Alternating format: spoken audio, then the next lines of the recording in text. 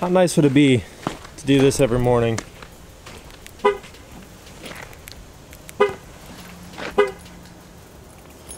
And be able to do that from laying in bed when it's cold as crap. And you come out, and this thing automatically turns on your seat warmer and steering wheel warmer, and defrosts everything before you come out to the truck, and then it turns off. Pretty freaking nuts. But on the topic of this truck, we are going to be cleaning this thing up today because it is absolutely filthy. Even though it's like a lost hope, because as soon as I wash it, it's going to get completely dirty again. That's what we're going to do.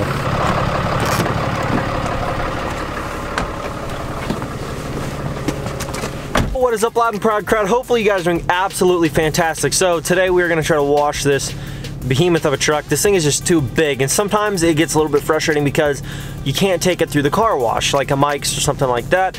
And it's not because the truck would have been too high. The issue is now that there's 20 by 10s on it instead of the factory, I think they're like 20 by 8s or something like that.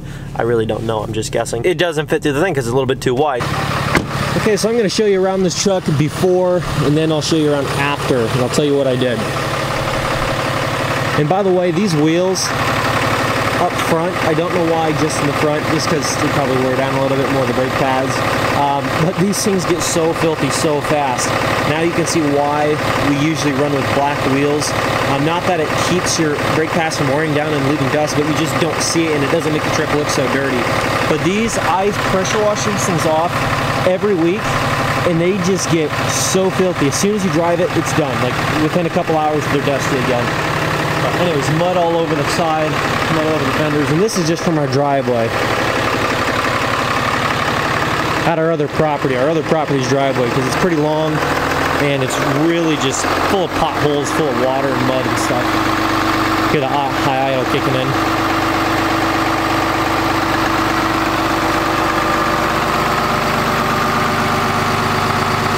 So anyways, you get the idea. The truck's dirty, needs clean, and that's what we're going to go do right now. And we're going to go to a car wash where you have to pay a bunch of quarters to get your truck washed.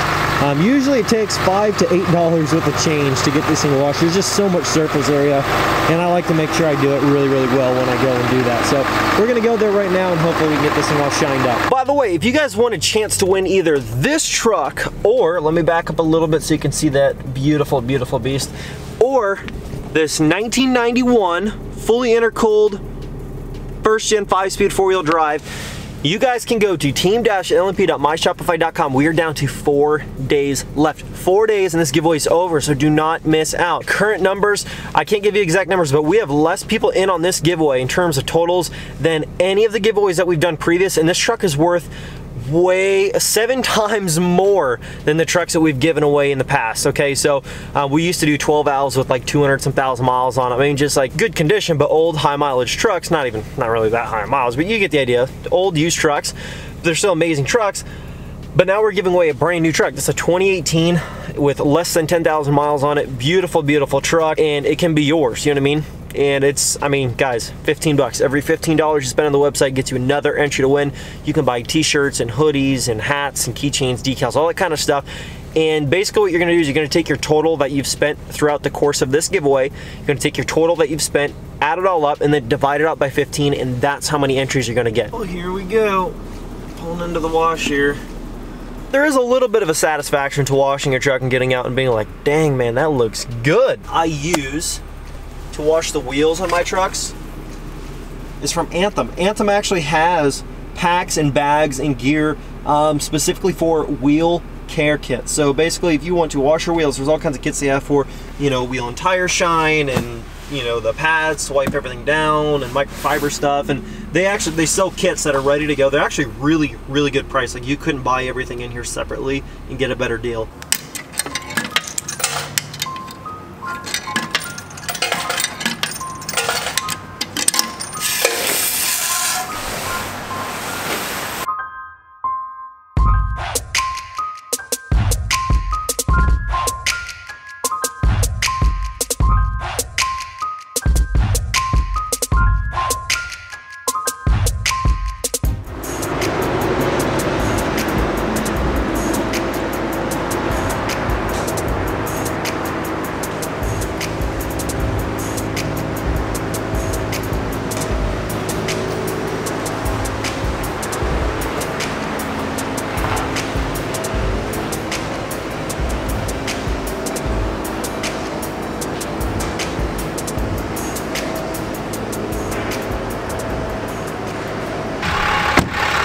let's get a look here around the truck now that it's completely clean and already a little bit dirty again. Look how beautiful this thing looks shined up.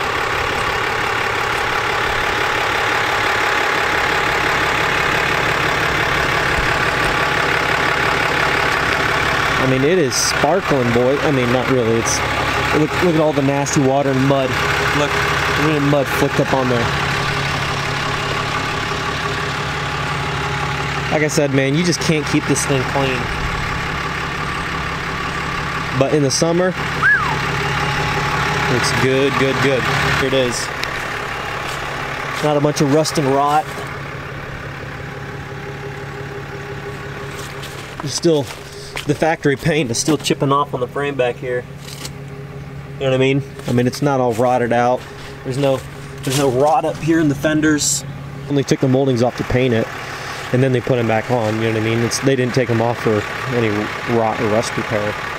But beautiful truck, and yes, it does have the old reliable 5-speed and manual 4-wheel drive lever. Of course, that's the only 4-wheel drive option you got back in the day.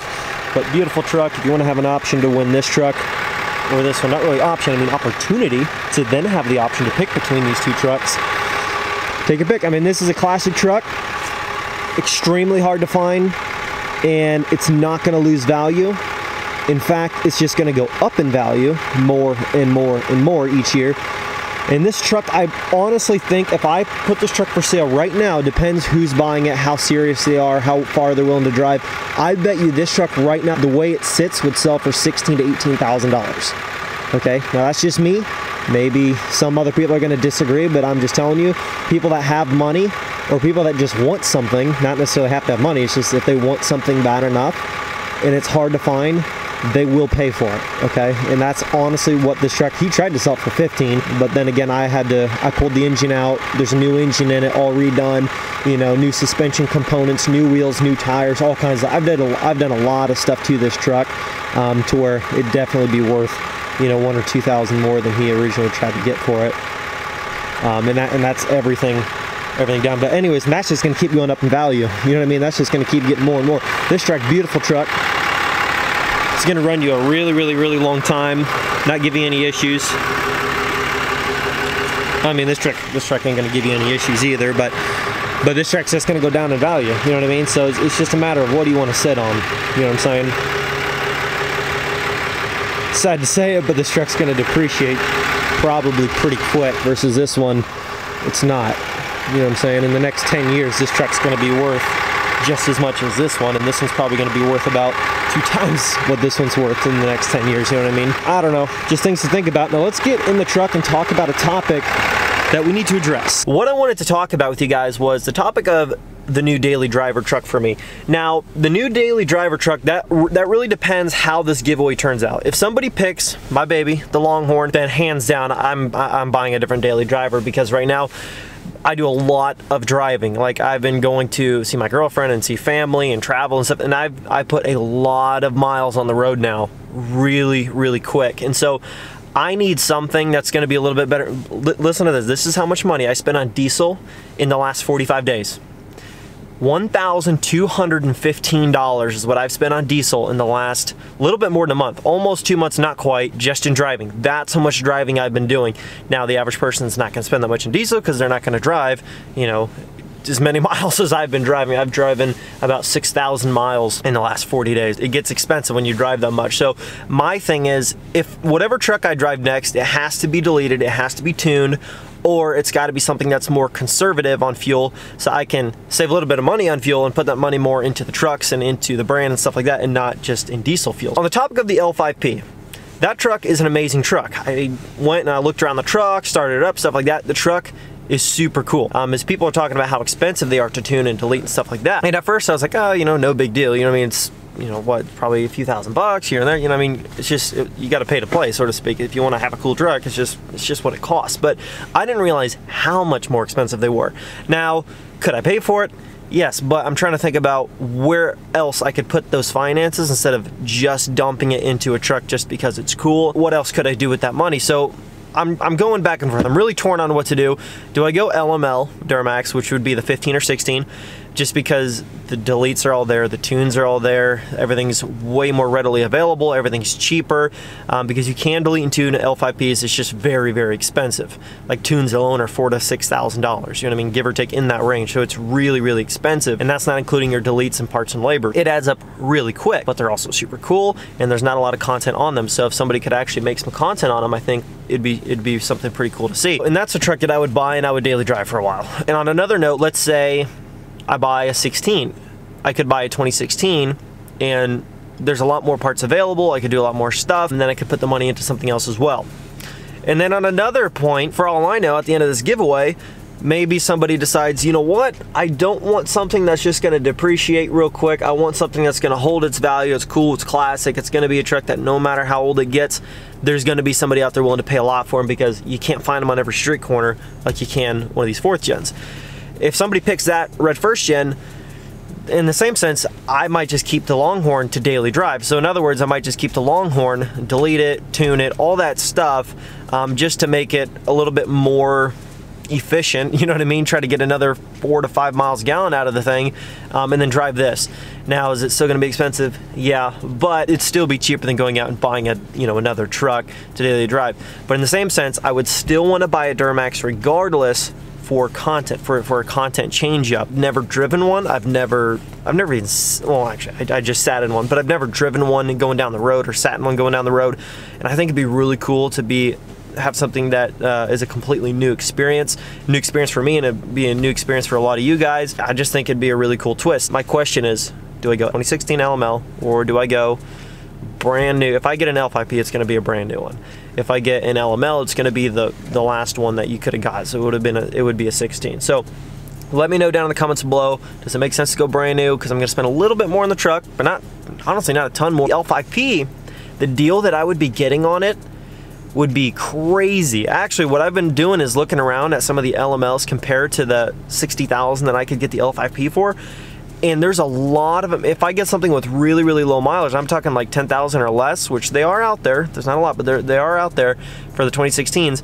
If you can find something of that, they're already about 60,000 anyways. They're between 55 and 60. So it's like, do you buy something that's 3 years newer? It's the latest and greatest. It's literally brand new for, you know, another 3 grand, 4 grand. Or do you just save a little bit of extra money and go a little bit older, and then you save a little bit more money on tunes and deletes and stuff like that too? Definitely leave your suggestions and recommendations to help out. Anyways, guys, thank you so much. Don't forget to enter the giveaway. Thank you guys for hanging out and watching the video. Really appreciate it. Leave your likes on this video. Read the description down below on how you can enter to win this beautiful 2018 or my 1991. Subscribe if you're new. Join the team, join the family, and I'll catch you guys in the next video. Peace.